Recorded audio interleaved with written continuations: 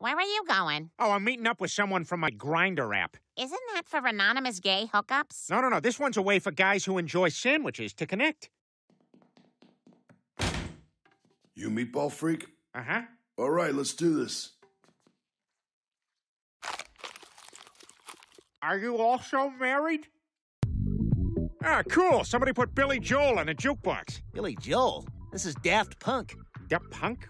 What is that? That's not even words. What are you saying? This is Billy Joel. It's Anthony's song, parentheses, Moving Out. First of all, it's Moving Out, parentheses, Anthony's song. And second of all, this is 100% not Billy Joel.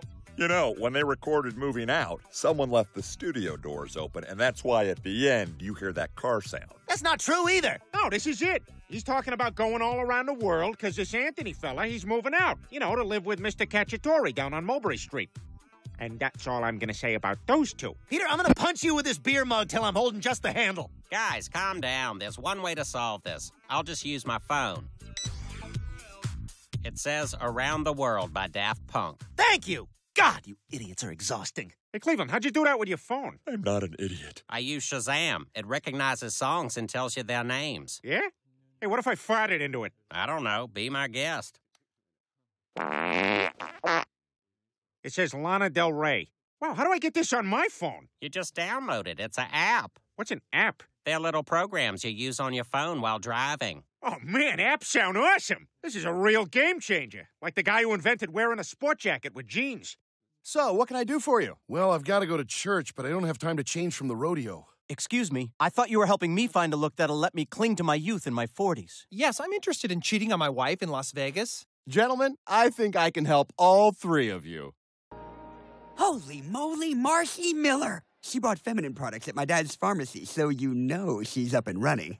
Yeah, I wish I had the guts to talk to her. Talk to her? Chris, no one talks to each other anymore. If you want to get a girl's attention, you text her a picture of your penis. What? Really? Are you sure? Oh, yeah. People who send their daughters to public high schools are basically asking for this. Well, I did just get this new phone from my dad. All right. What could go wrong? It worked out great for...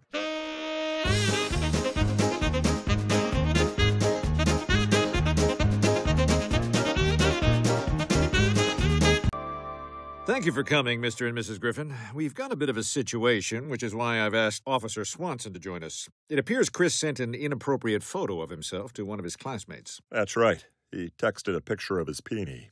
Oh, my God. And apparently the girl Oh, thank God. he sent it to doesn't like him back, so she turned him in. Okay, I can see everybody's mad, but... What'd you think? Thank you for bringing this to our attention, Principal Shepard. We'll make sure Chris apologizes to that little knob tease. I'm sorry, Lois, but it's not that simple. When Chris sent that picture, he was technically distributing child pornography. Child pornography? Joe, that's crazy. He's just a teenager who made a bad choice. I don't know what to say, but the laws just haven't caught up to how cool kids are now. I'm sorry, but this makes Chris a sex offender. Oh, my God. Huh.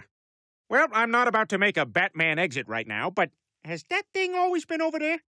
Over where? What are you doing, Peter? Ah, you look back too fast.